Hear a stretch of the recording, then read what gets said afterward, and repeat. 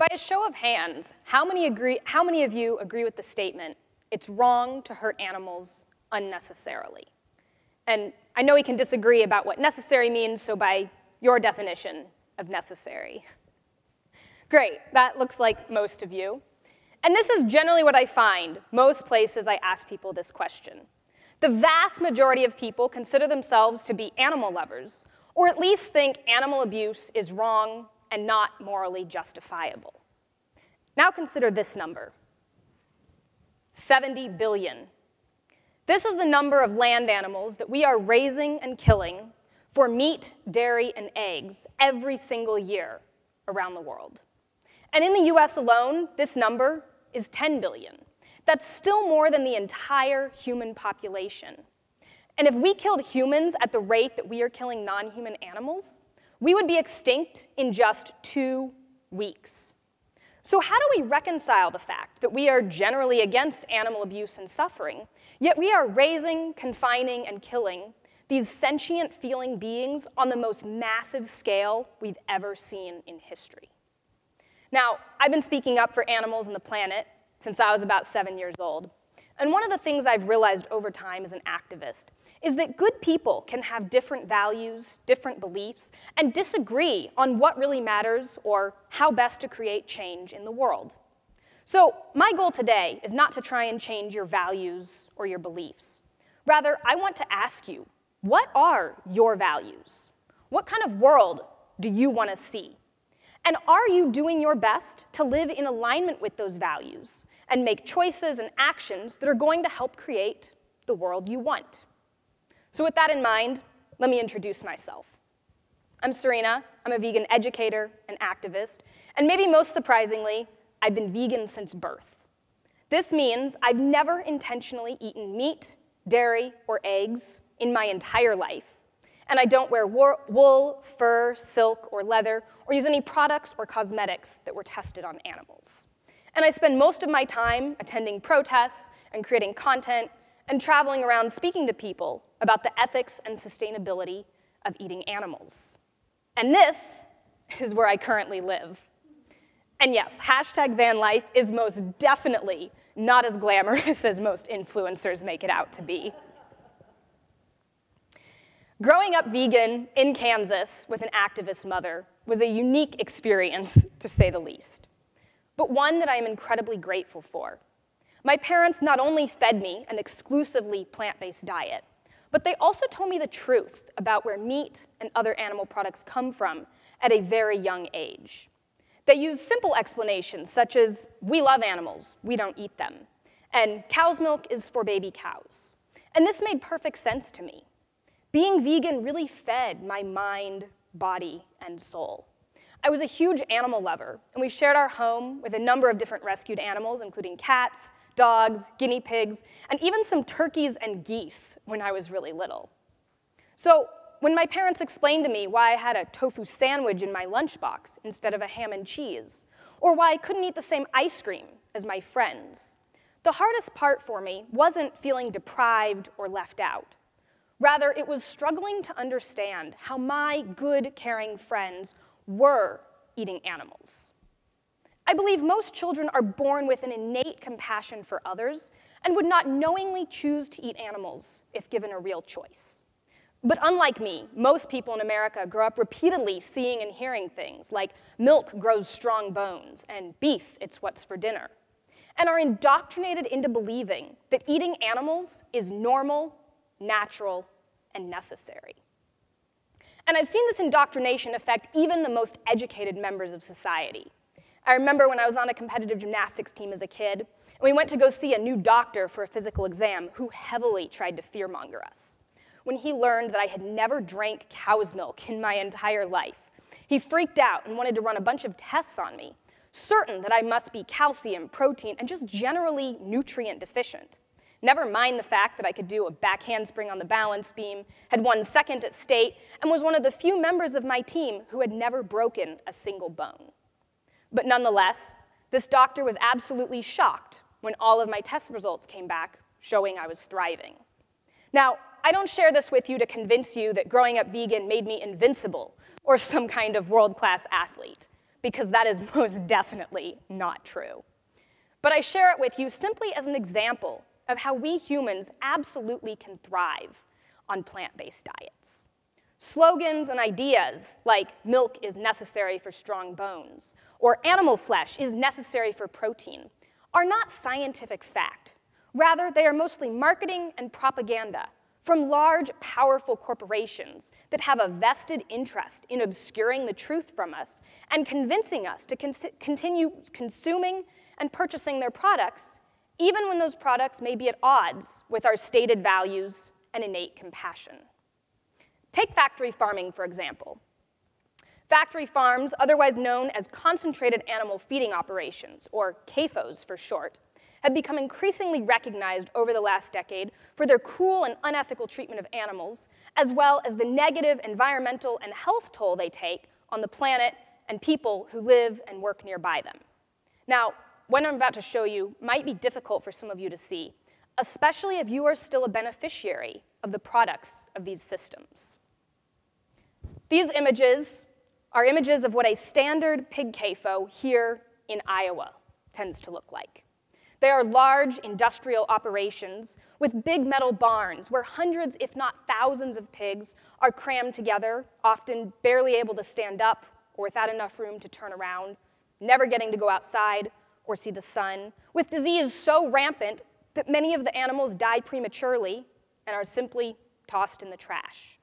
And although these conditions vary slightly depending on what animals are raised for, these basic facts are fairly similar for animals of other species in factory farms as well.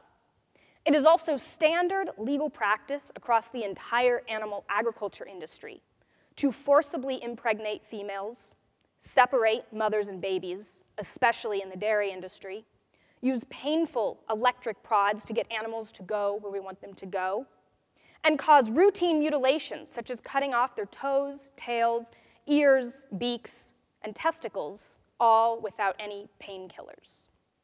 However, as awareness of these type of farms has grown, more and more people have become concerned about the treatment of animals in them and made an effort to advocate for, promote, and purchase products from animals that were supposedly raised humanely. In fact, surveys from the Sentient Institute show that 75% of Americans believe they are usually purchasing products from humanely raised animals. So how can it be that many people are concerned about factory farming and doing their best to purchase animal products from other sources? And yet, according to USDA census data, 99% of all animals raised for meat, dairy, and eggs in the United States still come from factory farms. Unfortunately, many of the labels that people look to assure that the products they are purchasing are coming from animals who are raised and treated well are essentially deceptive and meaningless, and those products are still essentially being sourced from factory farms. Take these labels, for example. What comes to mind when you see these products? You're probably envisioning something idyllic, like a large grassy field where chickens get to run around and peck in the dirt and flap their wings and live a happy life free from pain and suffering. However, time after time, when activists have gone and investigated certified humane farms, they've found something very different. When friends of mine with the group Direct Action Everywhere investigated a Whole Foods supplier, animal welfare rated, certified free-range chicken farm, this is what they actually found, far from the idyllic image shown on most packages. The reality is most terms such as cage-free, free-range, and humanely raised have minimal to no legal requirements and conditions and are mostly just made-up marketing terms intended to evoke the impression that the animals the products we are buying came from were raised and treated humanely, when the reality is usually very much the opposite. But because I'm quite familiar with the arguments against veganism, I'm sure some of you are probably thinking, but what about those small, local family farms where animals truly are getting to be outside, treated well, and raised in more truly humane conditions? Isn't that truly humane meat? Isn't that truly an ethical way to raise and kill animals for food? One of my favorite ways to investigate the ethics and impact of any given choice or decision is to ask the question, What would the world look like if everyone did what I was doing, or everyone wanted to make the choice that I was making? And when we pose this question to the idea of eating animals from these truly small local farms, it becomes clear that this is in no way a realistic or sustainable option. We simply cannot feed the world's demand for meat using these farming methods. In fact, according to research published in 2018, if we were to convert all American beef production right now to truly, fully pasture-raised and grass-fed beef, we would need more land than is in the entire lower US 48 states, just dedicated to grazing cows, just to feed the American demand for beef. But beyond the practicality and sustainability of such farms, there's another issue here, and that is that we are breeding and bringing animals into existence for the sole purpose of using and commodifying their bodies. We control every aspect of their life. We determine the conditions they live in, when and how much food they get to eat, when and how they get to see friends and family members, when they get to last see their babies. They cannot consent, and they cannot escape. And at the end of the day, no matter what kind of farm these animals were raised on, or how well they were treated, they all still end up in a slaughterhouse, sometimes seeing, hearing, and smelling others go before them, before they too are hung upside down, have their throats slit, and then are dismembered piece by piece so we humans can eat their flesh. And I think it's really important to remember that these are individuals we are talking about, individuals with unique personalities and likes and dislikes, just like our pets, our cats and dogs that many of us know so well. I think it can be really hard for us humans to wrap our heads around the magnitude and scale of suffering and death that we are talking about when we say 70 billion animals are killed every single year. So to make it more real, I want to tell you the story of Dante the cow. Dante was born on one of these idyllic free-range beef farms in eastern Colorado. And when he was just a few months old, he was forced to undergo the standard but incredibly painful process of dehorning and castration that most cows in the beef industry are subjected to. And on this particular day, this process resulted in a broken leg, ribs, shoulder, and jaw for Dante. And since his tiny body was so broken and in so much pain that he could no longer stand up, he was considered useless and left for dead in a field. By the time rescuers were able to get him and transport him to a vet, his injuries were considered so serious that he was not expected to live much longer, much less ever walk again.